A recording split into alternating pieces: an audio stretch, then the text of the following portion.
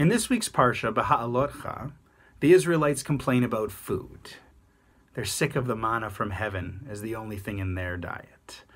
We remember the fish we used to eat free in Egypt, they say. Now our gullets are shriveled.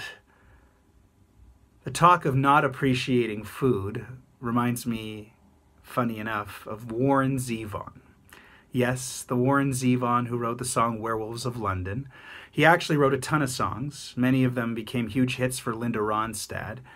And after tumbling into an internet wormhole last week, I learned he has quite the cult following still to this day, and is viewed as kind of a musician's musician, loved by many of the world's great recording artists, sort of like a twisted, almost a little frightening Bob Dylan.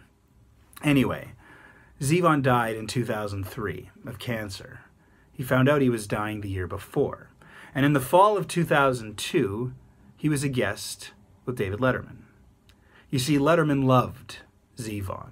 He was one of his favorites. And throughout Zevon's career, multiple times, Letterman had him on the show to perform.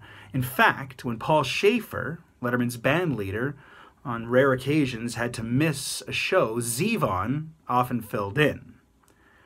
And so in October 2002, when the whole world knew he was dying, Letterman had Zevon on as the only guest for the entire hour. He played a few songs, and they talked about his illness. At one point during the conversation, Letterman asked Zevon if there was anything he had learned through all of this about life and death. Zevon paused for a moment and said, "Just enjoy every sandwich."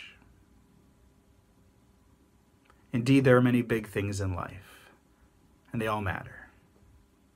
But he's right.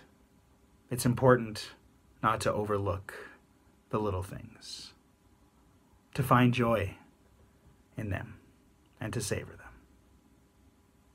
Shabbat Shalom.